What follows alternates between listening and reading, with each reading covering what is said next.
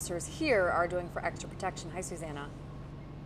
Hey, good morning, Marissa and Aaron. Chicago police say there is no current or credible threat in this city, but they've encouraged officers to work in pairs for safety reasons. Now, I just spoke with former police superintendent Gary McCarthy, who had another perspective. Do they need new training at this point, or is it something to go back and review? You know, Susanna, I think we're looking at this in the wrong fashion. The question is, what are we doing about the people who are involved in facilitating that type of behavior? And I've got to tell you, there's plenty of accountability to go around. I'm not hearing the word accountability anymore. Does it exist, or is it only for the police? There's a culture of noncompliance with the law that is now in vogue in this country. And it's being facilitated by the political environment that we're in. It's being facilitated by elected officials and community activists who actively encourage people disobedience with the law and the police in general.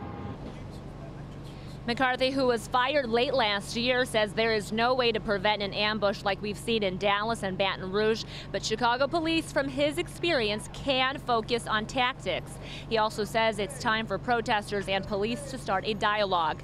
There are also safer ways of policing. He agrees with the Fraternal Order of Police, who want to ban one-man patrol cars, outdoor roll call, and fixed posts. This makes them easy targets. McCarthy describes what it's been like watching the crises unfold.